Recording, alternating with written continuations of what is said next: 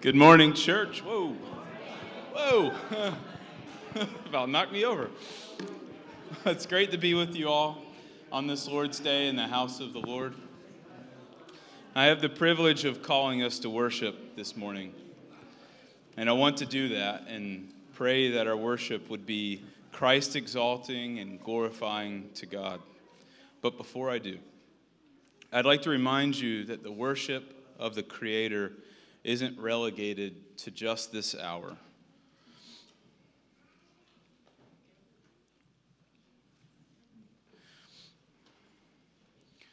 It's not relegated to just this hour in which we gather on Sunday mornings, nor is it limited to singing and music.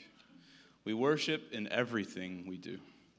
It's only a matter of who and what we're worshiping. Is it self, money, sports, an idol we've crafted in our own image? Or is it the God of Israel, the God of the Bible? Which master are you serving with your time? With your money, whose kingdom are you cultivating? As we'll see in our new series through Mark, Christ came to bring the kingdom of God near. He's presently ruling and reigning and has called us to be his hands and feet on the earth. He's calling us to worship him in all of life through obedience and faith. So this morning, I'd like to challenge you with these words, but also to call you to worship this Christ, to worship the God Almighty. And while worship is so much more than music and so much more than this hour, it's nothing short of these things. And this morning, Psalm 98, verses 4 through 6, calls us to do worship through song, saying, "Make a joyful noise to the Lord, all the earth. Break forth into joyous song and sing praises. Sing praises to the Lord with the lyre and the sound of melody, with trumpets and the sound of the horn. Make a joyful noise before the King, the Lord." Let's pray. That's my son. Hey, Ivy. Let's pray. Father, we pray, Lord, that you would help us to quiet our minds, to still our hearts this morning, that we would come into your house, Lord, ready to worship you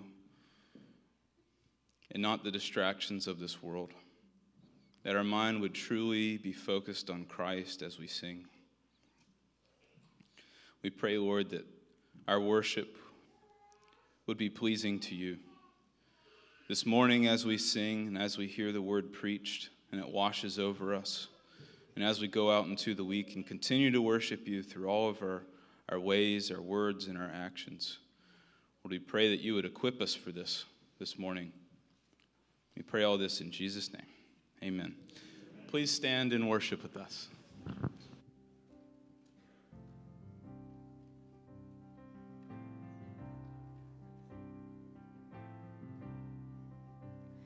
Let our praise be welcome. Let our songs be a sign we are here for you. We are here for you. Let your breath come from heaven. Fill our hearts with your life. We are here for you. We are here for you. To you our hearts are open. Nothing here is hidden. You are our one desire. You alone are holy. Only you are worthy. God, let your fire fall down. Let our shout be your anthem, your renown. Fill the sky with We are here for you. We are here for you. Let your word move in power. Let what's dead come to life. We are here for you. We are here for you. To you our hearts are open. Nothing here is hidden. You are our one desire. You alone are holy. Only you are worthy. God, let your fire fall down. To you our hearts are open. Nothing here is hidden. You are our one desire. You alone are holy. Only you are worthy. God, let your fire fall down. Oh, let it fall. We welcome you with praise. We welcome you with praise. Almighty God of love, be welcome in this place. We welcome you with praise. We welcome you with praise. Almighty God of love, be welcome in this place. Let every heart adore. Let every soul awake. Almighty God of love, be welcome in this place. We welcome you with praise. We welcome you with praise. Almighty God of love, be welcome in this place. Oh, be welcome. Thank you, Jesus. In Hebrews 4:16 it says, "Let us then with confidence draw near to the throne of grace, so that we may receive his mercy and find grace to help in time of need." In other words, let us come boldly before God, drawing near to his grace. And by doing so, we can receive God's mercy and discover his grace when we are needy and we need the Lord through the thick and thins of life. Jack Hyles says it best. He says, "We need God as much in the calm as in the storm." We need you, Lord.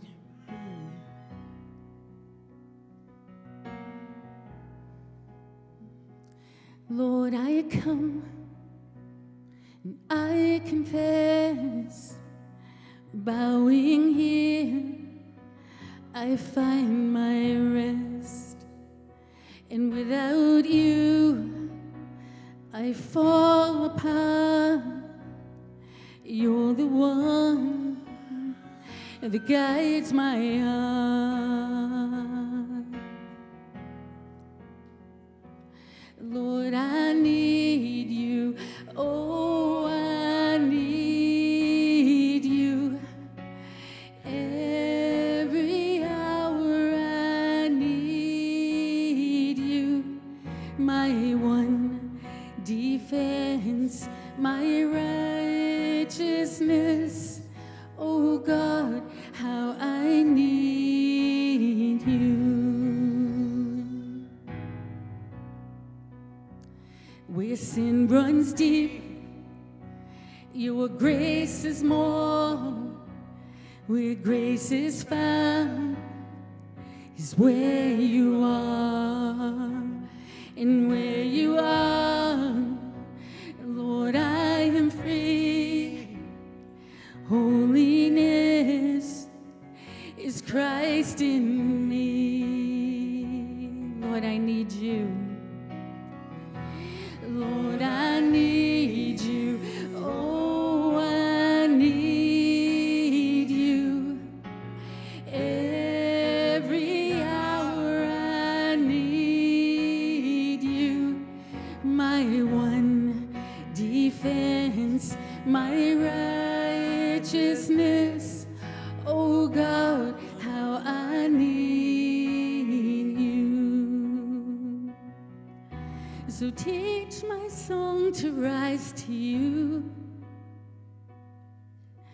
when temptation comes my way.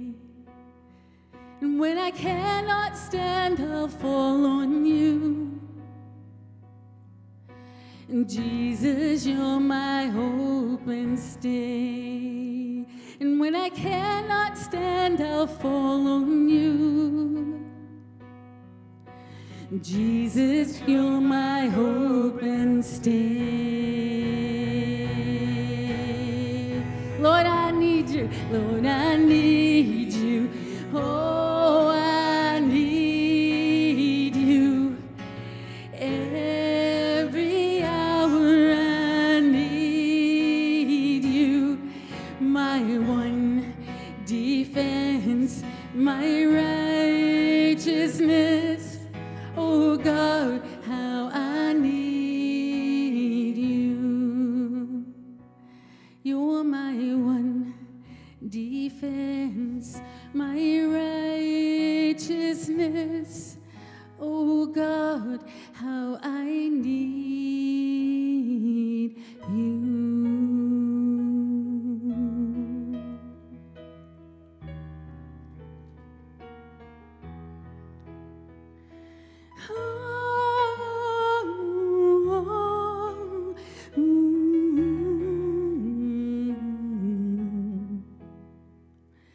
Be thou my vision, O Lord of my heart, not be all else to me, say that thou art. Thou my best thought, by day or by night, waking or sleeping, thy presence my life.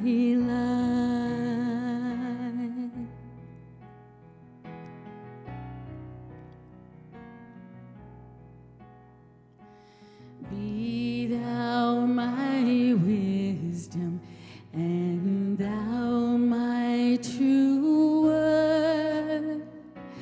I ever with thee, and thou with me, Lord.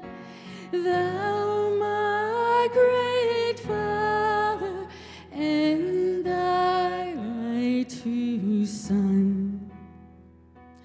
Thou in me dwelling, and I with thee one.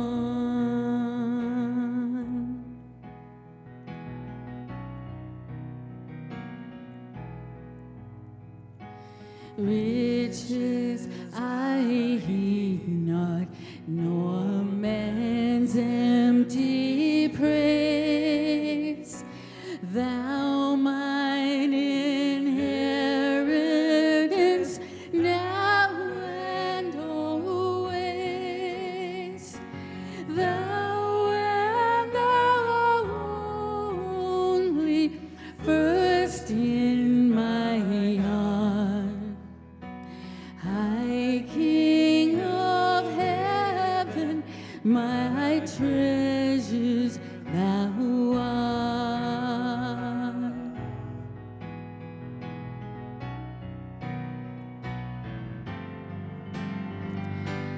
High King of heaven, my victory won. May I reach heaven's joys, bright heaven's sun. Heart of my own heart, whatever befall, still be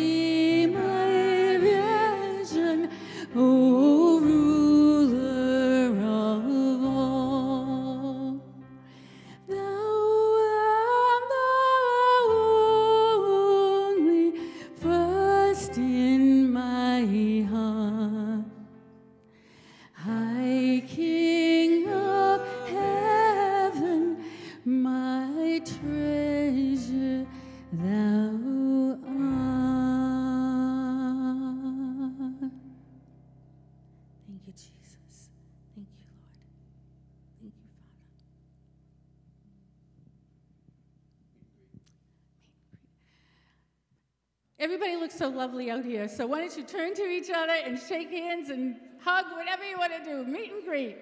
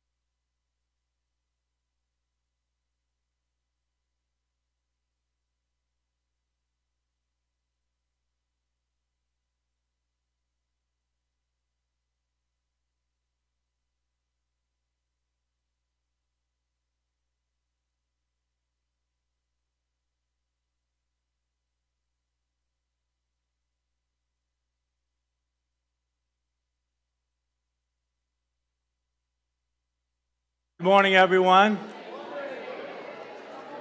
It's my privilege once again to be before you. I say once again, it's been about a year since I've been up here. I've been upstairs helping Jim teach Revelation.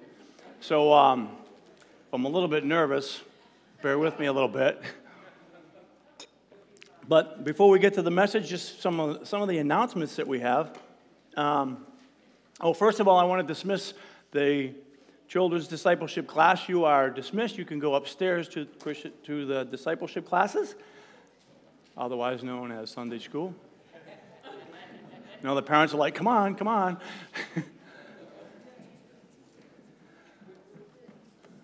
So just by way of announcements, I have a minute or two of announcements I want to make before we get into the message. One of them is our connection card. Many of you have seen these before. They're in the pew before you. If you're new to the church, we'd love for you to put down your contact information. We would love to pray for you. You can put a prayer request on there for yourself or somebody else. Also, praise reports. We love to give God praise. So you can put praise reports on there as well. And also, if you are not on our email list, you don't get the weekly newsletter. The newsletter is excellent. It's better than excellent. It's awesome. It has all the information that we need to know about what's going on in this church and the different ministries and the current and future events. For example, there have been many people inquiring about baptisms. If you're interested about talking about that and being baptized, please speak to one of the elders, myself, Jim Ouellette, or Pastor Jim. You can email Pastor Jim. You can call him at the church if you want to talk about that. Also, church membership. There's been more interest in that, about membership. We will be having a membership class on Sunday, May 15th, and on Sunday, May 22nd. from 9 to 10 a.m. in the conference room. You can also, again, talk to myself, Jim Ouellette, or Pastor Jim. Or if you don't get to talk to us in person, you can call Jim, Pastor Jim, and also email the church. Potluck Sundays, next week, we have a potluck. I hate potluck for a Christian, but, upstairs we're going to have our potluck. Talk to Rob and Brooke Hewitt. There's Brooke. There's Rob, tucked away in the back there somewhere. Where is Rob? Oh, okay. So see Brooke. And also, there's a ladies' luncheon sponsored by Cornerstone Community Church Women's Ministry. It's hosting a luncheon for the ladies, Fireside Grill in Middleborough on Saturday, May 14th, from 11 to 2 p.m. There's a guest speaker and author, Robin Farnsworth, who will encourage you to choose hope in our circumstances. Tickets are $35. If you'd like to join us, please sign up. There's a sign-up sheet in the back where Mark is standing as you enter. So please sign up for that if you're interested. Also, put on your calendar our annual church picnic, Saturday, August 20th at Colt State Park from 10 a.m. until dusk. There will be more information to follow. And lastly, remember we have coffee and fellowship upstairs after the service. All right, let's pray. Heavenly Father, we love you, Lord, and come before you, I pray, with hungry hearts to hear what you have to teach us this morning, Lord. The words on the paper before me, Lord, and the words that come out of my mouth mean nothing. They can change no one's life, but only your word can by your Spirit. I pray, Father, that there's lots of good soil out there for these seeds to land in, Lord, that would produce much fruit. And Father, over the week I've been listening to a lot of preaching, and I've heard Alistair Begg likes to quote this Anglican prayer. It's really short, but it's really powerful. So I want to end our prayer this morning as we begin in your word with this short but powerful prayer, which says, Father, what we do not know, teach us. What we have not, give us. What we are not, kindly make us for your Son's sake. Amen. Amen. All right. Well, the last 2 weeks has been quite excellent around here. Excellent, extraordinary, fun for me anyway. We just finished the book of James, which was the evidence of the Master's hand. And then last week we had what to me was the best Easter or Resurrection Sunday that I have enjoyed. It started with a great and strong message on Good Friday, followed by an early Sunday morning trip. A group of us took up to Blue Hills to hike up to the top to see the sunrise, and also have a devotion which Jim Ouellette led. We all read through 1 Corinthians 15, and then after the devotional reading, we all went for breakfast at IHOP. That's a good Sunday morning, right? Then that was followed. We all came back to church, and we had a great and strong Resurrection Sunday message. So that was a great weekend for me. I'm not big on, I'm one of those guys in the Bible that every day is the same. It's just a glory of God. It's a joy to be here. I don't have like, this is a great day, this is not a great, or a less than great day. But this was a great weekend for me. The messages were awesome, so powerful, and the experience with my brothers and sisters climbing up not a mountain, a hill, felt like a mountain. Only on the way up. By the way, you can drive there. If you want to go with us next year, we'd like to make it something annual maybe. You can drive up, so you don't have to get up quite as early or hike up. It's a wonderful time. That's a shameless plug for that. That was because we had a great time. All right, so today we are going to begin a new series in the Gospel of Mark. This series will take us through the summer, and the series is titled Jesus the Messiah. By the way, that's also in your newsletter if you sign up. So as with any book of the Bible, we can gain some deeper insights by understanding up front, since some of the background information and its human author, the time that was written, the particular audience it was addressed to, and so forth.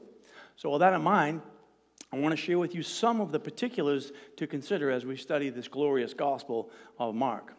And that is really, it's not the Gospel of Mark or the Gospel of John, it's the Gospel according to. There's one Gospel, the Gospel according to Mark. as we study this book. So I've included a handout with your bulletin this morning, so those of you who are copious note takers aren't going to be rushing to fill it out. If you didn't get one, please raise your hand. I'm sure we have someone who would love to help pass those out. I see Donnie getting up. But keep your hand up, because there's quite a few bullet points there, and I don't want you to get behind. I know I write slow, and I don't think very fast when I'm writing. I get distracted. So I wanted to add these for your convenience. Before we get into those, obviously it's very important for us to understand when we're studying any book of the Bible, what its historical context is, what's going on in that day and age, the audience that it was written to, because when God inspired the Word, He inspired it to a certain person at a certain time and a certain age when certain things were going on. So what it meant to the original audience is how we're to understand it and apply it to our lives. So that's why we wanted to start. This is a brand new series. We want to give us kind of like better than getting your toe in the water. We want to dive in and get some details onto what's going on so we can understand how to apply this to our lives. So does everybody have one that wants one? One more? Anybody? Everyone? All right. So an overview of some of the distinctives of Mark and the gospel that bears his name. The scholarship since the early 1900s has largely, not unanimously, considered it the first gospel written about 50 to 60 AD. And that makes it not the first New Testament book. We just finished the first New Testament book, the book of James. That was written in the early 40s, followed by the next New Testament book, Galatians, in the late 40s.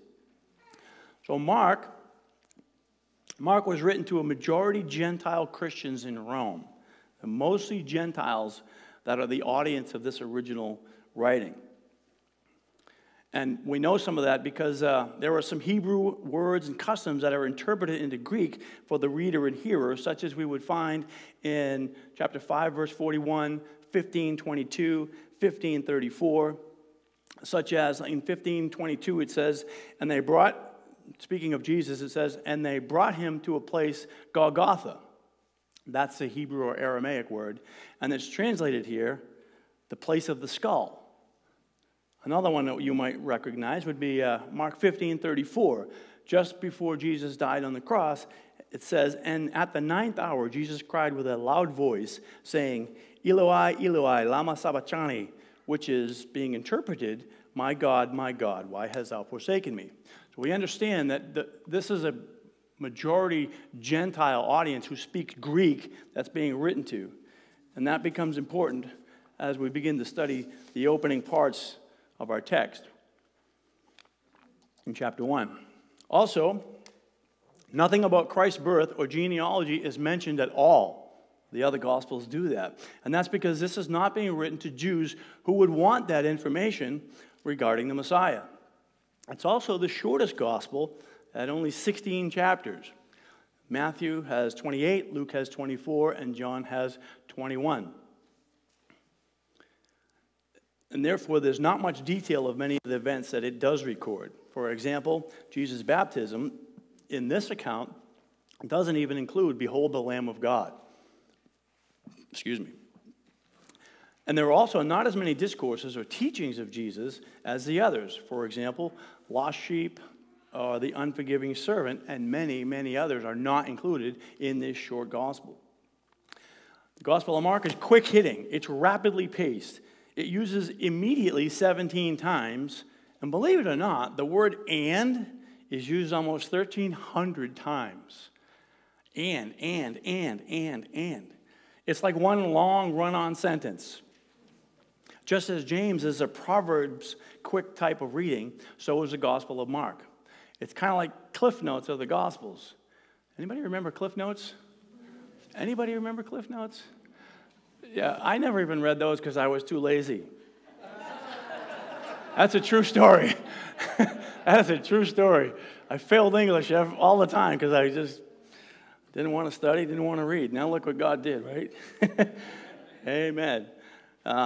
So, if you tend to fall asleep when you read your Bible, and I hate that when I do that, right? But if you tend to fall asleep when you read your Bible, read the Gospel of Mark. It will keep you awake. It's very fast-paced, and it's very engaging.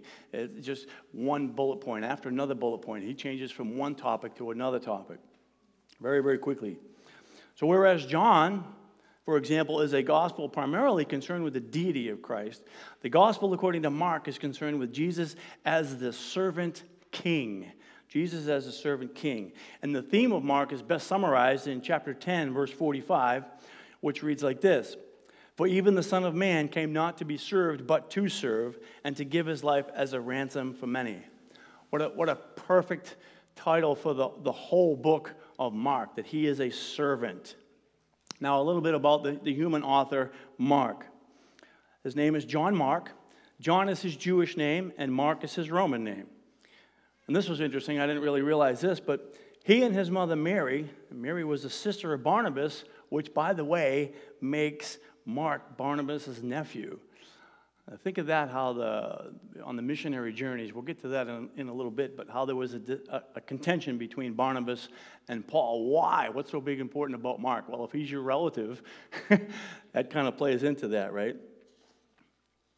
So anyway, Mark is Barnabas' nephew, and both he and his mother were converts of Peter's ministry in Jerusalem, and they were likely wealthy as they had a large home where the church met. Mark was a disciple and a helper of Peter. Mark is not an apostle, and his name doesn't appear in the book. Many scholars claim that Mark could be considered the gospel according to Peter. As it is said, Mark wrote down the eyewitness accounts of Peter as he retold them year after year. So how do we know this? Well, early church fathers widely attributed this book to Mark. And we also have one of those I would like to quote to you now. It's from Papias in 130 A.D. And he says, Mark, having become the interpreter of Peter, wrote down accurately, though not indeed in order, whatsoever he remembered of the things said or done by Christ. For he neither heard the Lord nor followed him, but afterward, as I said, he followed Peter, who adapted his teachings to the needs of his hearers, but with no intention of giving a connected account of the Lord's discourses, so that Mark committed no error while he thus wrote some things as he remembered them, for he was careful of one thing, not to omit any of the things which he had heard, and not to state any of them falsely. So that's one of the church fathers which attests to the authorship of the gospel according to Mark to John Mark. So also what I didn't put in the handout was a little tiny bit of the historical setting. This was written during the time when Nero was the emperor. Many of you may be aware of the Emperor Nero. He was the emperor from 54 to 68 AD, which is the time frame that this was written. And for the first few years of Nero's reign, they were somewhat normal. And then he went wild with inhuman cruelty and the murder of Christians in the most barbaric and unimaginable ways. Just a couple of the ways I'll mention is one of the things he would do is he would wrap Christians, he would capture them and then he would wrap them in animal skin and he would put them out in the games so that people could watch them being eaten by animals, eaten alive. Another thing he would do is he would cover them in tar or pitch, and then he would wrap them on a pole. He would take the pole and he would stake it out by his gardens, and he would light them on fire just to illuminate his gardens. So he became wicked and barbaric beyond anything we can understand. So you understand the climate of the Christianity that's going on at this time. So to summarize the Gospel of Mark, the Gospel according to Mark it's a fast-paced book. It's written primarily to Gentiles in Rome under Nero, and it skips many of the details and some of the teachings of Jesus found in the other Gospels. It focuses on Jesus Christ, Son of God, as the servant king. So that wraps up a very short and hopefully insightful behind-the-scenes look at the Gospel according to Mark. And one final note. Consider this. Both Mark and Peter had been failures in their faith. Mark failed when he left Barnabas and Paul on their first missionary journey. And so Mark is considered a failure in Paul's eyes. And Peter, we know, denied Christ. And that he was considered a failure for that. But later on, Peter is restored by Jesus, and Mark is later restored by Paul. So isn't it encouraging to know that God used two men who did truly fail in their faith and then their witness for Christ? They were given more opportunity to be used by God. Peter as an apostle who wrote 2 epistles and was the behind-the-scenes motivator for the writing of this gospel. And also Mark had the extraordinary privilege of writing the first gospel under the inspiration of the Holy Spirit. And that reminds us that even though we fail the Lord, He's not done with you. And He has a future hope for you. And He can and will use those of a contrite and willing heart. So this brings us to our text this morning. Please stand if you are able as we honor the public reading of the Holy Word. We're going to be reading Mark 1 through 17. I know that's a lot of text, but it's really difficult to break this chapter down, so we're going to do 17. So the beginning of the gospel of Jesus Christ, the Son of God, as it is written in Isaiah the prophet, "Behold, I send my messenger before your face, who will prepare your way. The voice of one crying in the wilderness, prepare the way of the Lord, make his path straight." John appeared baptizing in the wilderness and proclaiming a baptism of repentance for the forgiveness of sins. And all the country of Judea and all Jerusalem were going out to him and were being baptized by him in the river Jordan, confessing their sins. Now John was clothed with camel's hair and wore a leather belt around his waist and ate locusts and wild honey. And he preached, saying, "After me comes he who is mightier than I, the straps of whose sandals I am not worthy to stoop down and untie. I have baptized you with water, but he will baptize you with the Holy Spirit." In those days, Jesus came from Nazareth of Galilee and was baptized by John in the Jordan.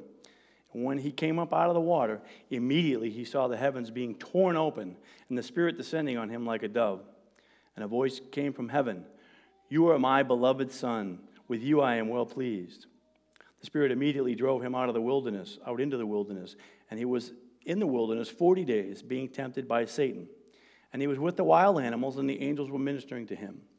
Now after John was arrested, Jesus came into Galilee, proclaiming the gospel of God, and saying, "The time is fulfilled, and the kingdom of God is at hand. Repent and believe in the gospel." Passing alongside the Sea of Galilee, he saw Simon and Andrew, the brother of Simon, casting a net into the sea, for they were fishermen. And Jesus said to them, "Follow me, and I will make you become fishers of men." Amen. May the Lord add a blessing to the reading of his word. You may be seated. So thus we have the declaration, the confirmation, and inauguration of Christ's ministry. J. Vernon McGee says, there's probably more content in this first chapter of Mark than any other chapter in the Bible except for Genesis 1, which was a relief for me to hear because that's what I felt like when I was reading it. The title of this morning's message is, "The King is Here to Serve." The King is here to serve. So why didn't Mark just start out with his ministries? Just say he was walking along the Sea of Galilee and he started recruiting people to help him with his ministry. Why didn't he start out with that? Well, there's 3 points I want to make about our text, which I think will answer that. One is, the King is here to serve God. Our second point is, the King is here to serve as our high priest. And the third is, the King is here to serve through fellowship. So the King is here, our first point. The King is here to serve God. In the beginning of the gospel of Jesus Christ, the Son of God, as it is written in Isaiah the prophet, "Behold, I send my messenger before your face, who will prepare your way. The voice of one crying in the wilderness, prepare the way of the Lord and make his path straight." Well, when I was preparing for this message, as usual, I read and reread the chapter over and over again. And I kept coming back to the beginning of the gospel. It was stuck in my mind. The whole chapter is so full of such incredible information, but yet this is what the Lord kept impressing on my mind, was the gospel of Jesus Christ, the Son of God. By itself, that statement and its impact can hardly be contained. Jesus, God with us, who will save his people from their sins. Christ, the promised Messiah King, to rule over his people. Son of God, Jesus' favorite description of himself, and the statement of equality with God within the triune Godhead. But I was stuck on the word gospel. Many of you know the Greek word is even euangelion, which we find both in the New Testament and the Old Testament. The Old Testament has a Hebrew translation called the Septuagint. So when we want to know what they thought, the Greek words from the Hebrew, we go to the Septuagint. So in the Septuagint, they use that word euangelion for gospel as well, or good news. So as it turns out, Mark is not the first writer to use the word, that it had widespread use in the Gentile or pagan world with an imperial or Roman Empire understanding. It was used as a declaration that a new king or emperor was taking his throne, to declare the king's victory after a battle, and also to announce, listen to this, that the king's son was inheriting the throne. This is the pagan idea before it's even put into the canon of Scripture. Gospel means the king is coming. And we understand this from an historical inscription from Caesar Augustus Octavian in 9 BC. He was the first Roman emperor. And he says this, he's talking about himself. He says, because providence has ordered our life in a divine way, since the emperor through his epiphany has exceeded the hopes of former good news, gospel, surpassing not only the benefactors who came before him, but also leaving no hope that anyone in the future will surpass him. And since the birthday of the God was for the world the beginning of his gospel. So the gospel was always preceded by a forerunner. This gospel, even in the Gentile world, was preceded by a forerunner who would go before the king to prepare the way, and literally the people would fill in the poorly maintained roads where there were holes, and they would smooth out the bumpy parts to make a way to prepare a smooth path for their new king. This forerunner would also be proclaiming the expected blessings that the new king was to bring to the people. So when Mark writes, Gospel of Jesus Christ, Son of God, it would be heard by the Gentiles as that a new king is here, and that king is the Son of God. The Jews, however, they would have needed some kind of confirmation. So Mark qualifies this right away by going straight into the story of John the Baptist. Actually, Baptist isn't his last name, like Christ is not Jesus' last name. John was called the Baptizer, John the Baptizer. An interesting story about that, a little background on that, is the Jews only baptized Gentiles when they converted. It was not for Jewish people. That was seen for the dirty, filthy Gentiles who wanted to become Jewish. They would have a one simple dunking, and then those people who wanted to follow the one true God through the Jews, through the Jewish faith, would be baptized by them. But John here is calling, and you see all the Jews are coming out. He's proclaiming a baptism of repentance. The Jews didn't think they needed repentance because they were God's children in their eyes. And so it was a very common practice there. Most of us will be aware that this baptism that John is performing is actually a fulfillment of Isaiah 40, verses 3 and 4. Isaiah 40, verses 3 and 4, it says, a voice cries in the wilderness, prepare the way of the Lord. Make straight in the desert a highway for our God. Every valley shall be lifted up, and every mountain and hill be made low. The uneven ground shall become level, and the rough places a plain. This is 700 years before it came to pass. Also in Isaiah 40, verse 9, talks about Zion going up onto a high mountain, declaring the gospel, the good news, that they were to proclaim the good news that their God is going to come. Their God, not just for benefits, but himself is going to come. Malachi 3:1 talks about, and that's the last book of our Old Testament, and it was post-exile. Israel had been out of captivity for a little while, but all was not well with Israel. And they say, it says, behold, I send my messenger, and he will prepare the way for me. God is saying, I'm coming. I'm coming. He says, prepare the way for me. And the Lord who you seek will suddenly come to his temple. And the messenger of the covenant in whom you delight, behold, he is coming. Malachi 4:5, it says, I will send you Elijah, the prophet, before the great and awesome day of the Lord comes. And according to Jesus, and I kind of like to agree with what Jesus says, he says, John the Baptizer is Elijah come. He says that in Matthew 11:14. He says, if you are willing to accept it, he, meaning John the Baptist, is Elijah who is to come. He says again in Matthew 17:12, he says, but I tell you, Elijah has already come. Speaking of John the Baptist. Elijah is the fulfillment of the one who would declare that the Messiah is coming to make flat and straight his ways. So when Mark writes, Gospel of Jesus Christ, Son of God, it would be heard by believing Jews as a fulfillment of the prophecies that the King is here. And as we just learned, that when Mark writes the Gospel of Jesus Christ, the Son of God, the Gentiles as well would hear the same message, that the King is here. So the gospel, the good news to Jews and Gentile Christians, is that God, the King, is indeed here. So the King is here to serve God. Why is he here? He's here to serve God. And there's a ton of scriptures here. I'm only going to quote a few for you, just so that you know it's not me saying this, that it's the Word of God saying this. So the King is here, and his job is to serve God. His first job is to serve God. He says in Luke 22:42, he says, and this is a recounting of him in the garden. He says, Father, if you are willing, remove this cup from me. Nevertheless, not my will, but yours. He's here to do God's will, the will of God. In John 6:38, he says, for I have come down from heaven not to do my own will, but the will of him who sent me. John 17:2 says, since you have given him authority over all flesh to give eternal life to all who you have given him. He's obeying what the Father has told him to do.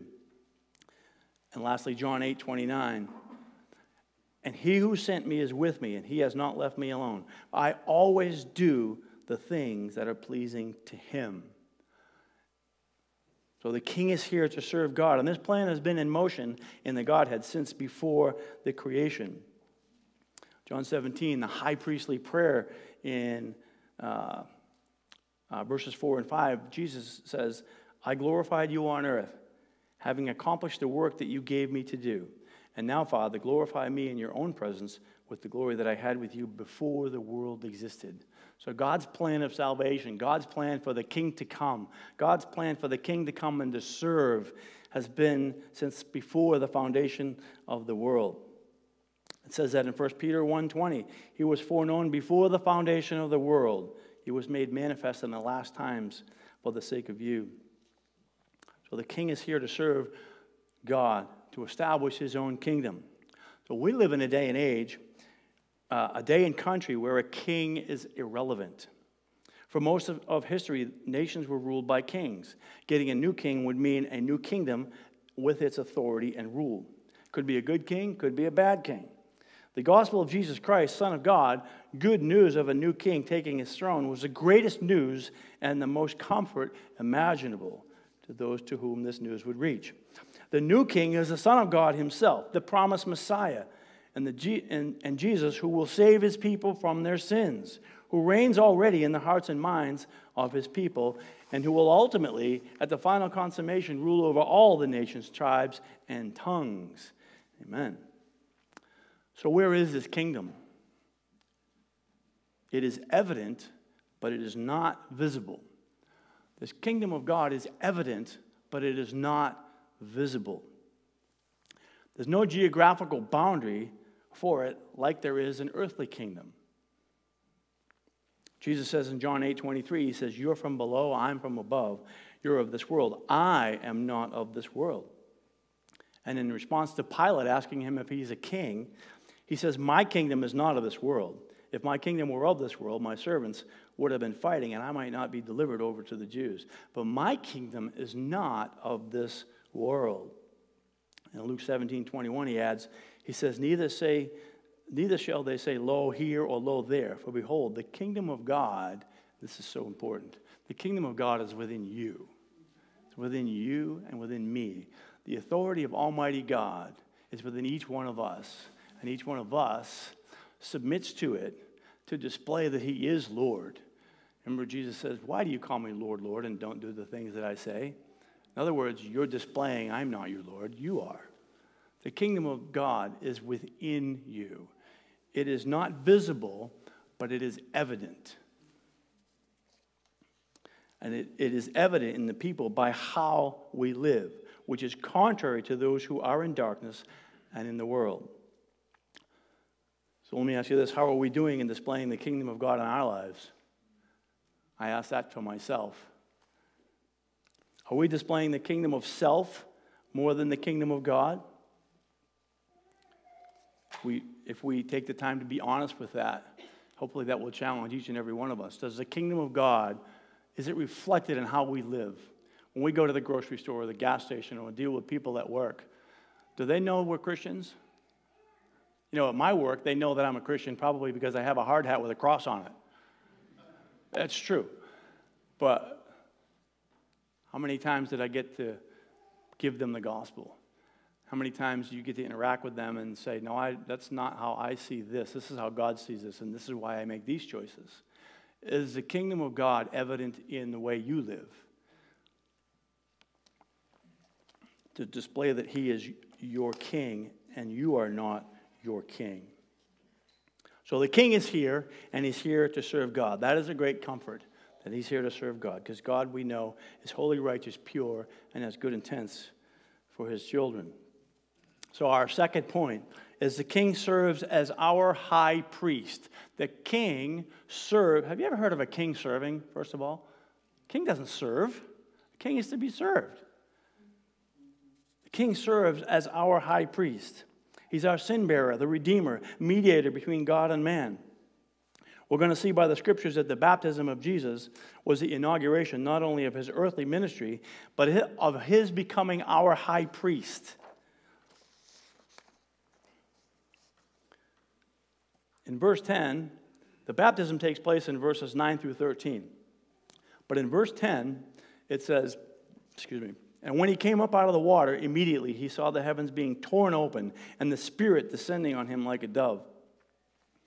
This is actually a very interesting fulfillment of prophecy tucked in that verse. That word torn is only used twice in the Gospel of Mark. Here and also in chapter 15, where the curtain in the temple upon Christ's death on the cross was rent from the top to the bottom. It's torn open, signifying access to Almighty God is now available to every single person.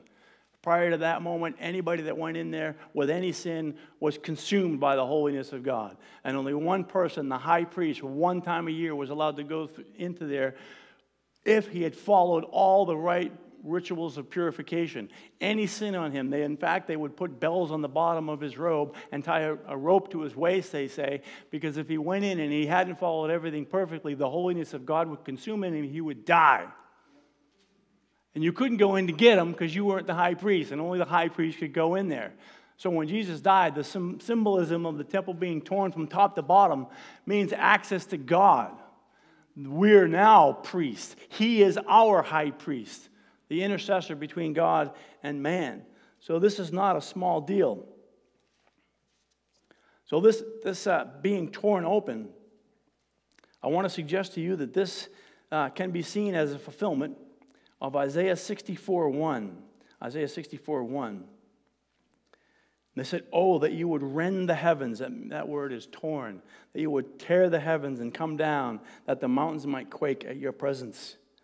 At that time, God's people were in dire straits again, and they were not calling only for God to look upon them with favor. They were calling for God to come down himself. Come down himself. It's no accident that the Holy Spirit inspired Mark to write it this way, that he saw the heavens being torn open and the Spirit descending on him like a dove. It's fascinating when you study the Bible how the Old Testament is all of the foundation for the New Testament. The New Testament is the Old Testament revealed, and the Old Testament is the New Testament concealed. And when we're doing our Revelation Bible study, everything come back to the Old Testament. So as Christians, we want to know God. God is Genesis to Revelation. We shouldn't just stick to one part. The whole Bible builds such a glorious and magnificent picture of who our God is and what he's done for us and how we're to live for him. So it makes it hard to study the Bible because you're always getting stuck in, oh, what does that word mean? Oh, that's another fulfillment of that. That goes back to that. It's thrilling to dig and to mine the riches of the kingdom of God through his word. So here in Mark, there are a few details about Jesus' baptism given, especially in comparison to what we would find in John or Mark. In John, there's, for example, in Mark actually, from John, there's no mention of the Lamb. Behold the Lamb of God who takes away the sins of the world. So in Mark, you don't find that. You find that in John. That would have been incredibly important and astonishing to the Jews. The Lamb of God who takes away the sins of the world. He's the Passover Lamb. What powerful symbolism if this was written to the Jewish audience. And also in Matthew 3:15, Jesus answered and said, "Let it be so for now, for thus it is fitting for us to fulfill all righteousness." Fulfill all righteousness? It's a baptism of repentance. Think of that. How can Jesus fulfill all righteousness going through a baptism of repentance? So what does he mean by that? Well, I'm going to suggest to you that this baptism is not only for the commencement of Jesus' public ministry, but also the transfer of the office of high priesthood from sinful man to the Son of God. It is a transfer of that priesthood. We still need a high priest because guess what? We're still sinners. We're sinners before we're saved, and then we're children of God who sin afterwards. We're still sinners. We need an ambassador. We need a mediator between us and God. So it's important that he is our high priest. And not only that, God, don't forget, God is righteous. And he will not do anything unrighteously. There's no way he was just going to say, okay, I'm just going to make you the high priest. He fulfills the prophecies in the Old Testament. He declared that you had to be this, and you had to be that, and you had to be this. All of these things had to take place in order for you to be qualified as that one high priest. So all these prophecies show that Jesus has the right to be the high priest. Because not just any random Jewish man could ever take the office of the high priesthood for himself. God had commanded that were only to be from the Aaronic line. Aaron is Moses' brother. So the high priesthood was only to be from the Aaronic line, and he must be passed on from generation to generation. Only one high priest at a time until he died or retired, and it was ceremoniously passed on to the next high priest. Old Testament tradition and some modern scholars say that there was a traditional public baptism performed when the office of high priest was passed down to the high priest's son. In the ceremony, now listen to this. In the ceremony, it was declared, "This is my son in whom I am well pleased." In the passing on of the high priesthood before Jesus, this was declared, "This is my son in whom I am well pleased." Don't you ever think it's a little odd that at this baptism, all of a sudden the heavens open up and God the Father says, "This is my son in whom I am well pleased"? He hadn't done anything from a human perspective, right? It's the transfer of that high priesthood. Peter Leithart says this. He's the president of the Theophilus Institute. He says, if we see Jesus' own baptism by John as the inauguration of priesthood, some light can be shed on a few of the details of the event. First, the question of why Jesus was baptized at all, especially with a baptism of repentance for the remission of sins, has frequently been answered by saying that Jesus was identifying himself with his people, and that he submitted to baptism as part of his work as a sin-bearing substitute. This explanation fits very snugly with the view that Jesus was baptized into priestly ministry. The high priest of Israel, after all, was a sin-bearer. Throughout the year, the sins of Israel accumulated on the high priest until they were confessed over the scapegoat and sent out of the camp on the Day of Atonement. The Aaronic priests were ordained to bear the sins of Israel, baptized into substitutionary ministry. That sound familiar?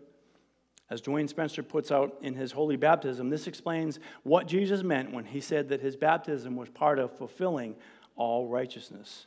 Jesus fulfilled righteousness by undergoing baptism into priesthood. This also further clarifies the baptism account in Luke 3:24. Right after Jesus is baptized, Luke immediately goes into his genealogy, because that would have been essential for the Jews to know that Jesus had the genealogy, gives him the right to become the high priest. And we're told that Jesus became our high priest in the book of Hebrews. Hebrews, many times in Hebrews. Hebrews 6:20 says this, where Jesus had gone as a forerunner on our behalf, having become a high priest forever after the order of Melchizedek. And it is written again in Hebrews 7:17, it is a witness of him, Christ, you are a priest forever after the order of Melchizedek. So another interesting note concerning the priesthood.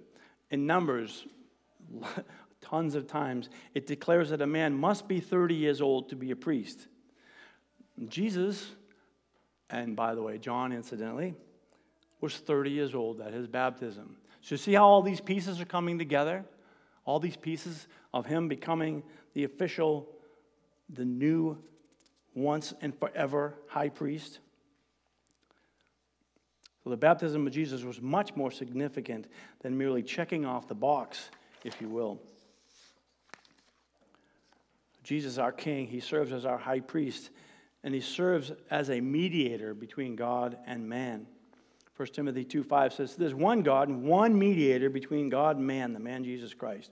You cannot pray to dead saints and have it go straight to the ears of God the Father. One mediator. You can pray to no one but Jesus Christ. The Holy Spirit was God who is in you. When we pray, whether we're standing, bending, kneeling, open eyes, closed eyes, position is not the issue. It's condition of the heart. When you pray to God, you are praying straight to Jesus Christ. No one else. He is the one mediator between God and man. It says in Hebrews 9:15 that therefore he, Jesus, is a mediator of the new covenant. Remember when we take communion, we do the blood? This is the new covenant in my blood. This is a new covenant. So that those, continuing in Hebrews, it says, so that those who are called may receive the promised eternal inheritance, since a death has occurred that redeems them from the transgressions committed under the first covenant.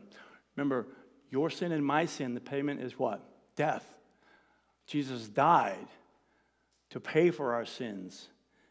And because he's our high priest, he can mediate that transaction between us and God the Father. So Jesus began his ministry being driven to the wilderness by the Holy Spirit to be tested for 40 days, which is kind of similar to the 40 years that Israel was tested in the wilderness. Now, I want you to notice, remember in our text that we read, the Spirit immediately drove him into the wilderness, and he was in the wilderness 40 days, being tempted by Satan, and he was with the wild animals, and the angels were ministering to him. No details. There's no details of the temptation and his response. There's nothing. It almost makes it look like it was easy, like he just had to throw it in there because it was important for somebody. There's no details in there. Remember, the first Adam was tempted in a garden, and he failed. The second Adam, Jesus Christ, was tempted, obeyed, and won the victory. Our third point is the king serves in fellowship. The king serves in fellowship. God is with us. God has always wanted the fellowship with mankind. Go back to the Garden of Eden. They walked with him in the cool of the day. That was ripped apart when Adam and Eve sinned and curse came upon them. So that relationship, which will ultimately be restored at the final consummation, is not possible right now. We cannot physically walk with the Lord Jesus Christ right now.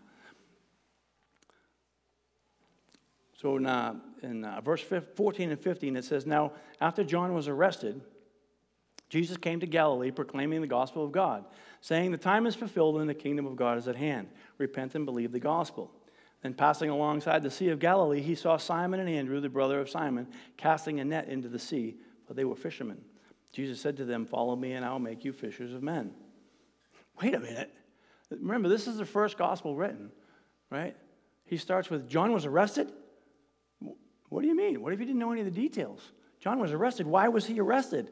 There's no details about his questioning Jesus' ministry. Are you really the one to come? Remember, he was arrested. He was thrown into prison. And he's like, well, wait a minute. You're my cousin. I did all this work for you. You leave me rotting in jail. Why did you leave me here? Right? Because we always think connection with God means favor, always, that everything's going to turn out good. He's like, are you really the one we should look for? Hello, you're the one that proclaimed it. Right? So there's no details about that, why he was arrested, or even that he was beheaded. Nothing at all. It's almost as if it was an afterthought that maybe ought to be added. Jesus' first public ministry words, the time is fulfilled and the kingdom of God is at hand. Repent and believe in the gospel. Oh, how much we should say about this. Jesus' first public ministry words, repent and believe the gospel. You could end the story right there. Repent and believe the gospel.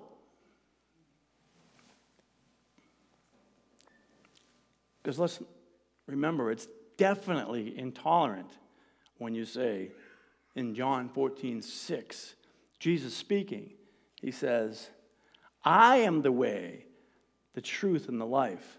No one comes to the Father but through me.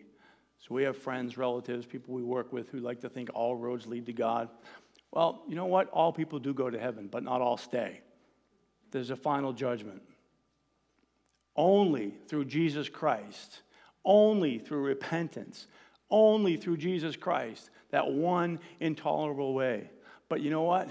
We should be grateful for the mercy God has extended to us, that there is a way through Jesus Christ. And by the way, he's God. He gets to make the rules.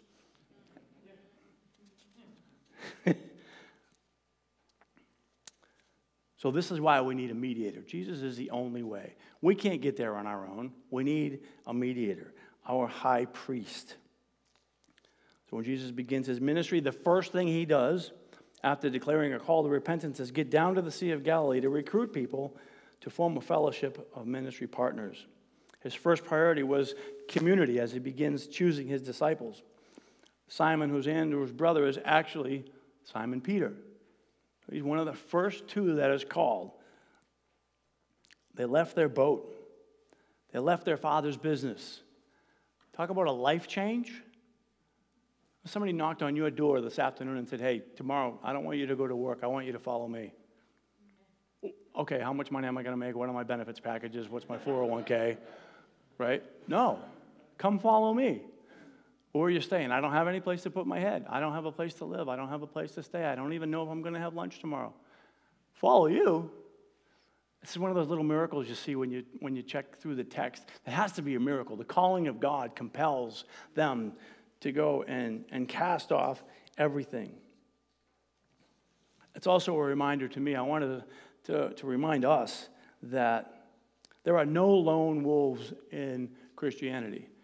The Bible says in Acts that when you're saved, you're added to a church. You're added to the church. You're part of the family of God. Lone wolves are not scriptural.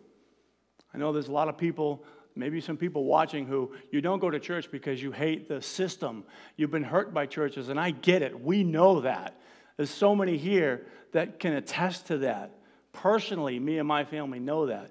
But you know what? God is bigger than a church. And there's no perfect churches. If you find one, don't join it because we'll ruin it, right? They say. But you want to be part of a sound church. But the point is, you're saved and added to the church. Why? Because the church is the witness of Christ on earth. This is where you learn all about God. This is where you learn not only all about God, but how that changes your life and how that will impact your sphere of influence so that you can be a greater witness to the community so the people who haven't heard the gospel can hear the gospel. Be ready to give a reason for the hope that lies in you. So the king serves in fellowship. Follow me, I'll make you become fishers of men. And we didn't read it right off the bat, but he says immediately they left their nets and followed him. Again, we're saved into fellowship, into community. So in conclusion, the summary verse is 10:45. For even the Son of Man came not to be served, but to serve, and to give his life a ransom for many. The King is here to serve God. He's here to serve as our high priest, and he's here to serve us through fellowship. In the beginning of the book of Mark, Jesus is confessed as the Son of God in the opening verse by a Jew, Mark. In chapter 3, verse 11, Jesus is confessed as the Son of God by the demons. And at the end of the book, in 1539, Jesus is confessed as the Son of God by a Gentile, the centurion who was at the cross. We have a Jew, even the demons, and a Gentile. No one's left out. All know that Jesus Christ would confess that he is God. Romans 10:9 says this, because if you confess with your mouth the Lord Jesus and believe in your heart that God raised him from the dead, you will be saved. Now that is the King serving us. Amen. Let's pray. Heavenly Father, I just love your word so much, Lord. Thank you for the opportunity to stand here and declare your word. I pray again, Father, that your word has gone forth not from me, but your word has gone forth by your Spirit and found good soil, Lord. I pray for those who are watching and listening. Father, if there are those who would have said that they believe themselves to be Christians or are not Christians and know it, pray that now, Lord, today is the day of salvation. Lord, we can't convince anybody to be a Christian. That's impossible. Nothing we can do can earn our way to heaven. Only you. You paid the price. It's a miracle of God. I pray, Father, I know that you're calling to people right now, touching them. Cause them, oh God, to get on their knees before you, to be humble before you, to repent that they are indeed sinners, confess that they're sinners in need of a Savior. Our high priest, the mediator between God and man. There's only one.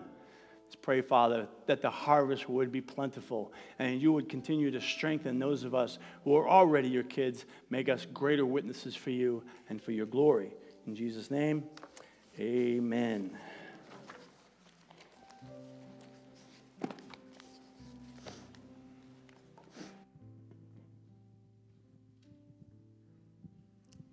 Let everyone stand and worship with one last song called I Will Follow.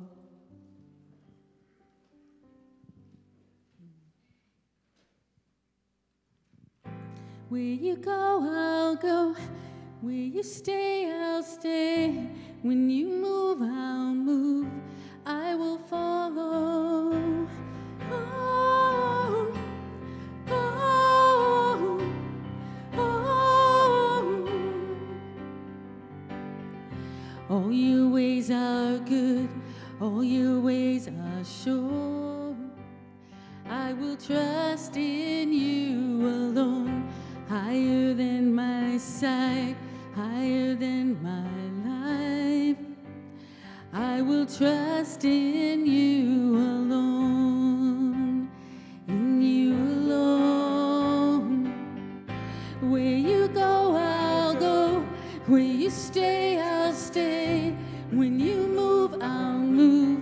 I will follow you. Whom you love, I'll love. How you serve, I'll serve. If this life I lose, I will follow you. Yeah, I will follow you. Yeah. Light into the world, light into my life. I will live for you alone.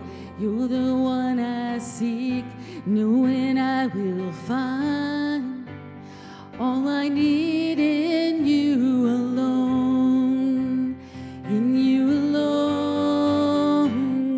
Where you go, I'll go. Where you stay, I'll stay. When you move, I'll move. I will follow you. Whom you love, I'll love. How you serve, I'll serve. In this life I lose, I will follow you. Yeah, I will follow you. Yeah. In you there's life everlasting. In you there's freedom for my soul. In you there's joy, unending joy. I will follow. Where you go, I'll go. Where you stay, I'll stay. When you move, I'll move. I will follow you. Whom you love, I'll love. How you serve, I'll serve. In this life I lose, I will follow you. Where you go, I'll go. Where you stay, I'll stay. When you move, I'll move. I will follow you. Whom you love, I'll love. How you serve, I'll serve. If this life I lose, I will follow you. Yeah, I will follow you. Yeah, I will follow you. Yeah, I will follow you. Yeah.